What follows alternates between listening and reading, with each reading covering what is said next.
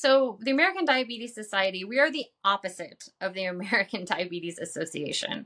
And the American Diabetes Association, their actually stance on nutrition is they don't have any stance on nutrition. Like they say, we don't support any one meal plan, it's individualized, which the American Diabetes Society, the science says that we can reverse type 2 diabetes with a therapeutic carbohydrate restricted diet. So that's what we recommend. We've got a great website. It's a 501c3, so it's a nonprofit.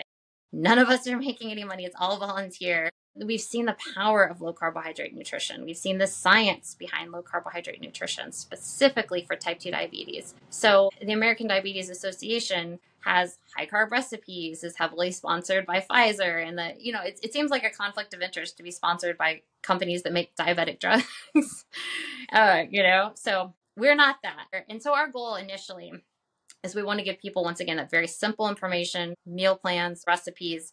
And this is our first year. Our goal, we're going to have a fundraiser in the fall so we can do more advocacy. We can go to conferences. We can, reach professionals. Because a lot of doctors, a lot of dietitians do not understand that type 2 diabetes is reversible. So that's our message and that's our goal.